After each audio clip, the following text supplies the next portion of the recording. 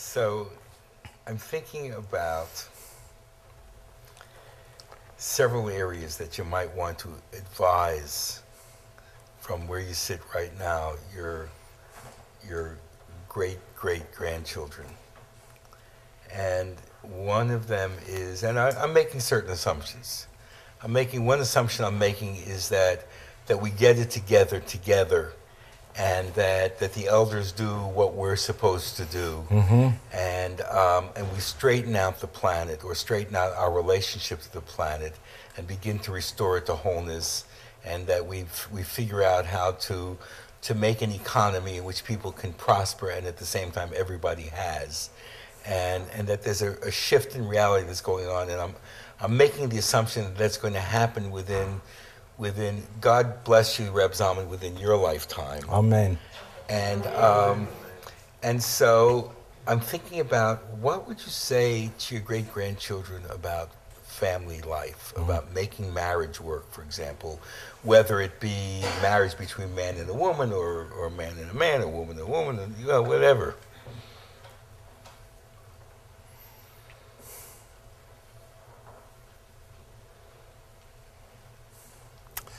The first thing I would want to say, I'd like to learn myself more about that and then be able to teach people. It is so easy to be either dominant or to be submissive. But to truly partner is such a hard thing. The kind of dance that you have to learn to dance to truly partner is very, very hard. And I would want my grandchildren to know how to partner, to learn how to partner good. When they partner, then something wonderful occurs, because they see the interdependence and the way in which they complement one another. You know, there's some things I'm good at, some things Eve is good at. When you can, if you want to argue about it, you can have fights. But if you also want to say, oh, this is so wonderful, I can't handle that so well as you can, I will handle something else that I can handle better, so that the partnering is what's at issue. I'd like by that time that there should be a situation where, when the kids go through puberty, that there should be a sex education that will not only teach them the no-nos, but also the yes, you know. That there should be people, at least, you know, I would like for my grandchildren to have a soft porn movie to show them how people who really love one another get it on. You know, if right now there's no such a thing, that where are they going to learn? What they learn on the street, you know, what they learn in those difficult circumstances, that can poison a whole lifetime. And when people learn how to give each other pleasure in the sight of God, it's so wonderful. I used to have some people come from out of town to Winnipeg, because they didn't have a mikveh in their town. It was in North Dakota. And so they would come, and I had the room where they would stay after she'd gone to mikveh. It would be a room where I had a big picture of the Rebbe hanging. One morning after they had gone off, I come down to that room, you know, and they had stripped the bed and all that stuff to get it into the laundry. And I look, and the picture of the Rebbe is turned to the wall. So later on, when I saw them, I asked what was going on. They couldn't do it with the Rebbe watching, you know. I would like to be able to have my grandchildren be able to do it with the Rebbe watching, with God watching, you know, with picture of Zeta on the wall. Huh? Well, you know what? It's a wonderful thing when people talk about idolatry. And there are some things that the Tibetans have that I'm sure, if you want to go strict and say it's idols, idols, idols. There's a stupa up in the mountains in Colorado. And so they gave me the permission, the privilege to go up there.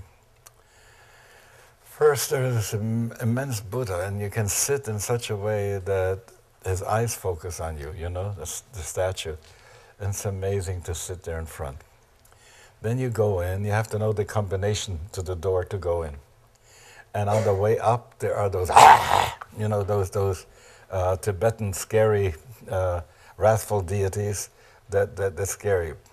Then you go to the next floor and you come up there, and there is a guy with a blue body penetrating a woman in a red body.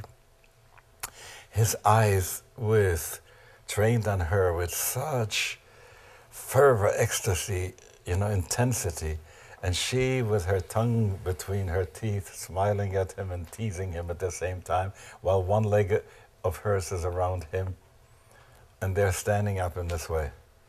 I come in, my first sense was, excuse me, and I walk out, because, but then when I go back and I see the way the rabbis have talked about the keruvim, how the keruvim, like male and female, were in union with one another when Israel and God were in harmony. So I come up there and I see how they depict this.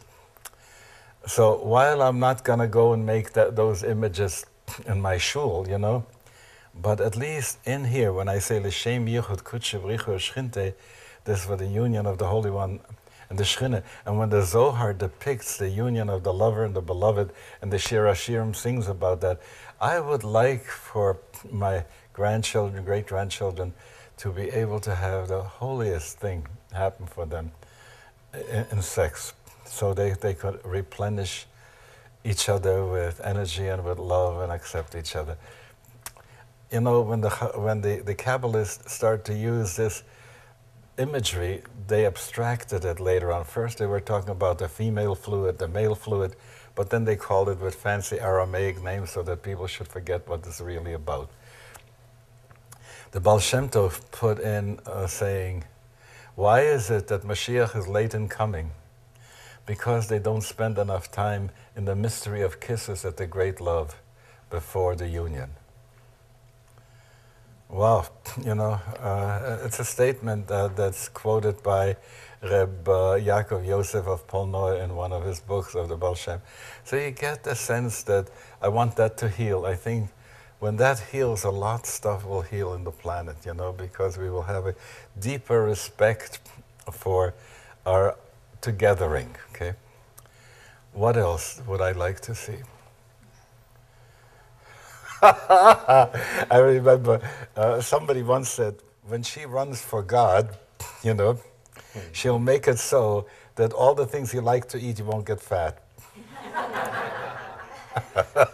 So, I would like to see something that we would get so attracted by the food that we really need and repelled by the food that we don't really need, and we'll have that together in that time. When that happens, I wouldn't mind coming back again. Man, I wouldn't mind having you today. All right.